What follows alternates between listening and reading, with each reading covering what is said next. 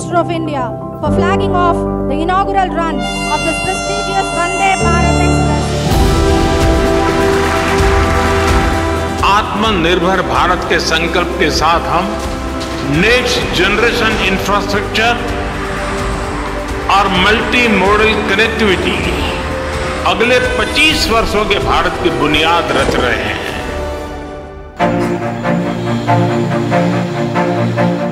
The strategically important Zojila Tunnel that connects the Kashmir Valley with the Union Territory of Ladakh.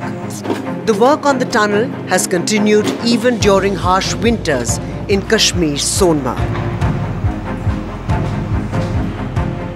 It is one of the several such large-scale infrastructure projects that are central to Prime Minister Narendra Modi's mission of building New India. We have set aside a record amount of rupees 10 lakh crore for investment in infrastructure. This is 5 times more than that of 2014.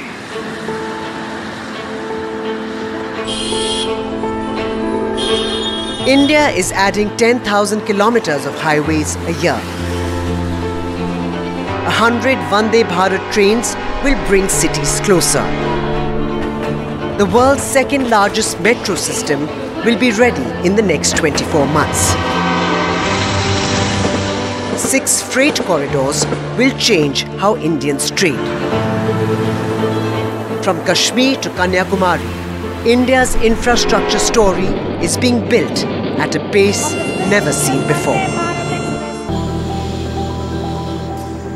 Zojila Tunnel is Asia's longest and being built at the cost of rupees 7,000 crores.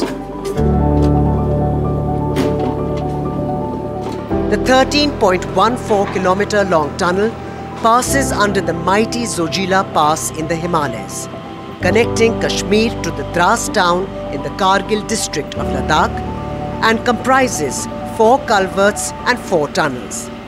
At present, 28% work of the Zojila tunnel has been completed. The travel time will come down to 20 minutes from over 1 hour, and more importantly, will provide logistics flexibility and operational mobility to the Indian Army. New roads, highways, airports and railways are critical for India to fulfill its ambition to become a $5 trillion economy by 2025-26 and a $7 trillion economy by 2030. It is this transformative power of new transport infrastructure that is perhaps the most important factor that appeals to the emerging middle class. And Prime Minister Modi has made it a hallmark of his administration. If you look at the infrastructure story, it has provided 30 million houses. That's like providing a house to every single citizen of Australia. That was the size and scale. If you look at 110 million people have been provided toilets. That's like providing a toilet to every single citizen of Germany. And if you look at piped water connection, 243 million water connections. That's like providing a water connection to every single citizen of Brazil. That's the size and scale. And 55,000 kilometers of roads. 55,000 kilometers of road means 1.5 times the diameter of the earth. That is the size and scale. So the size and scale, technology, rooting out corruption, and the Prime Minister personally monitoring and his big vision were the reasons behind this success. India is adding 10,000 kilometers of highways every year. The length of the rural road network has reached 7,29,000 kilometers this year. The 50,000 kilometers of national highway India has added in the past 8 years is twice as much as it managed in the previous 8. और दिल्ली डिकंजेशन का एक plan हमारे विभाग के ओर से हमने तैयार किया था और उसमें हमने कुछ काम जो किए थे टोटल हम उसमें 65,000 करोड़ के काम कर रहे हैं और उसमें करीब 25,000 करोड़ के काम हमने पूरे किए हैं 33,000 करोड़ रुपए के काम प्रोग्रेस में हैं।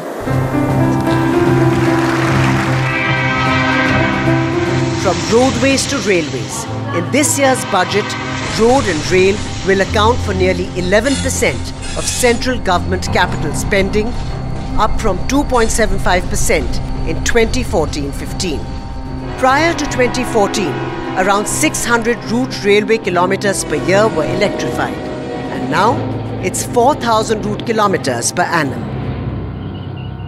Sometimes people from Delhi or other parts of India do not appreciate the psychological impact something like having a railway station for the first time in my state after independence, or having an airport for the first time in my state, how psychologically important it has been in terms of mainstreaming the Northeast, the perception wise.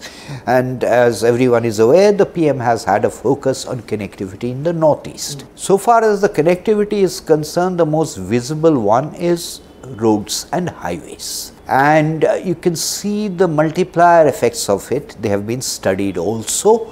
Wherever the road development or the highway development has happened, you can see the hinterland growing.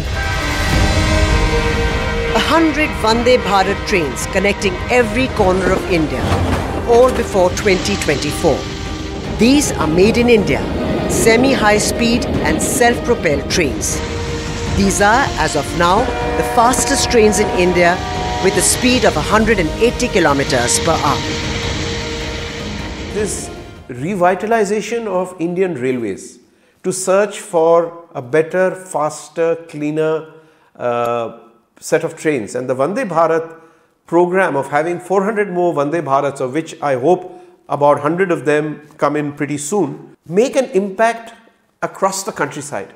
People see them, and anecdotal evidence is that a lot of intercity movement has shifted away from air to people opting for Vande Bharat trains. So it's something people can touch and feel.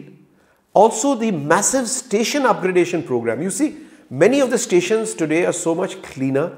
Their architecture is so much different, is so outstanding, and the ease with which passengers are moving in and out and the facilities they are getting is many leagues higher than what happened earlier. Essentially, what needs to be done for the railways is a much more complicated exercise, because you need to rationalize tariffs, you need to complete the freight corridors, you need to speed up the speed of goods trains, you need to end the cross-subsidization of low passenger fares and high freight, you need to have a regulator. So the railway part is a more complicated exercise.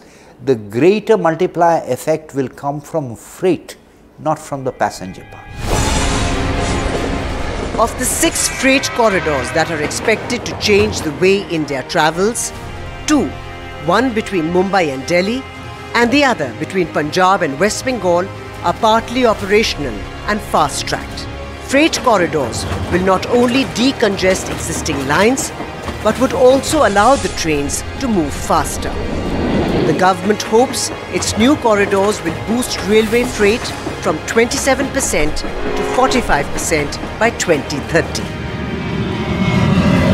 Also joining the dots in air travel, the number of Indian airports has doubled in the last 9 years.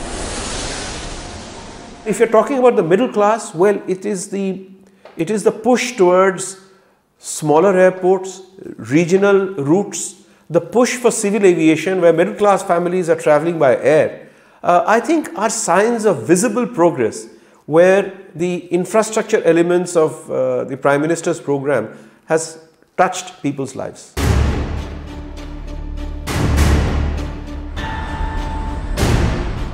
A unique platform for all this planning is Pragati, an ambitious multi-purpose and multimodal platform headed by the Prime Minister himself. He conducts progress reviews with rail, roads and other relevant departments every month. There's a structure to these projects, and every mile is mapped. Monitoring today is at 4 levels. There is the PM's own, the Prime Minister's own review from the PMO. I think it's called the Pragati platform, where he directly speaks to the district magistrates of a district to review why something has stalled, why isn't it moving. Then there is there's a specialized group in the Ministry of Commerce and Industry that is looking at this area and suggesting stuff to get things moving quicker. NITI has been also tasked with taking a broad overview of projects and what help they require, and most specifically where projects that do not have great hope of survival are actually decisions are taken to abandon them. It did not happen in the past. And finally, we have the Ministry of Program Implementation and Statistics, who are, I think, far more on the ball than they were earlier. The PM started monitoring personally through the Pragati. That is, all the secretaries, all the chief secretaries, wherever there were bottlenecks, he was monitoring personally.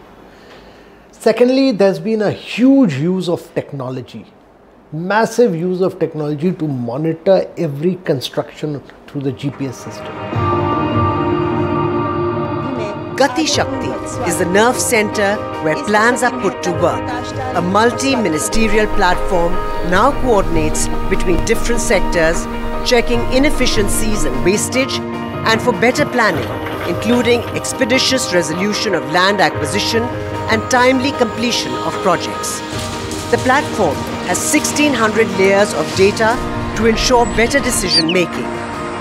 At the core of this infra story is the emphasis on people, those lives that may get disrupted. Much importance is paid on rehabilitation. So far as R&R is concerned, there is an established policy in the government. There are specific norms by which a project developer, public or private, has to take care of displaced people. If you are, for example, submerging a village by building a large dam, then you have to create alternative accommodation, means of livelihood, etc. These are all well laid out in terms of, shall we say, procedures. So R&R has become far less of an issue than it used to be earlier, when activists were all on the streets protesting against any major project. So far as, I mean, the jobs and livelihood at one level is protected by the R&R. On the other positive side is, around a large project, actually jobs and livelihoods are created. So that's a positive. One of the challenges that the government faced was pushing development in fragile ecology. How does one build safe roads in treacherous terrain? An important project the government took up was the 889-kilometer long Char Dham Pariyojana, making it easy for pilgrims to trek the religious sites of Gangotri, Yamunotri, Kedarnath and Badrinath that are some of India's highest altitude temples in India's remotest areas. The project is expected to slash travel time by 40%.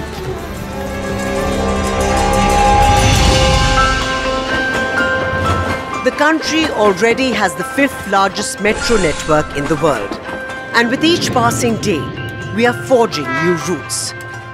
Prime Minister Modi recently launched the Water Metro, a unique urban mass transit system with the same experience and ease of travel as that of conventional metro systems in Kochi. Kochi water metro का जो project है वो भी made in India है, unique है. Many factors have helped the infrastructure story. India's electricity generation capacity has grown by 22%, and renewable energy capacity has nearly doubled in 5 years to 2022. Internet connectivity and digital payments have increased manifold in the last 5 years. A lot more needs to be done. A new World Bank report estimates that India will need to invest $840 billion over the next 15 years into urban infrastructure, mainly to meet the needs of its fast-growing urban population. By 2036, 600 million people will be living in urban cities in India, representing 40% of the population, which is likely to put additional pressure on the already stretched urban infrastructure. India's standing in geopolitics has gone up by many notches. The cleanup of the banking system, ease of doing business. But I think as we gear up to the national elections, the lens that I would like to look at is what are those impactful projects that the common people of India can see, touch, feel and benefit from.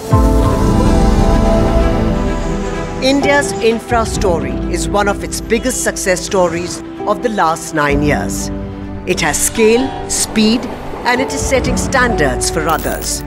And while the country builds more and more, the government needs to keep up the pace and continue pushing action to fuel not just growth, but also investment, keeping its own people at the center of it.